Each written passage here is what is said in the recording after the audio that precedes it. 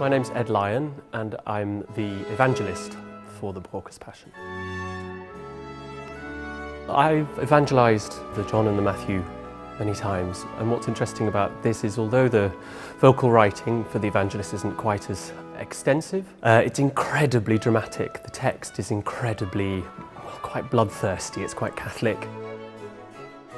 He does dwell on Christ's suffering, and this leads to really quite an operatic scope to the recitatives. I've loved both my experiences with Coco so far. There's just a real sense of joy and humour and collaboration, and of course that's led by Lars Ulrik, who is such a kind and encouraging lead figure to have.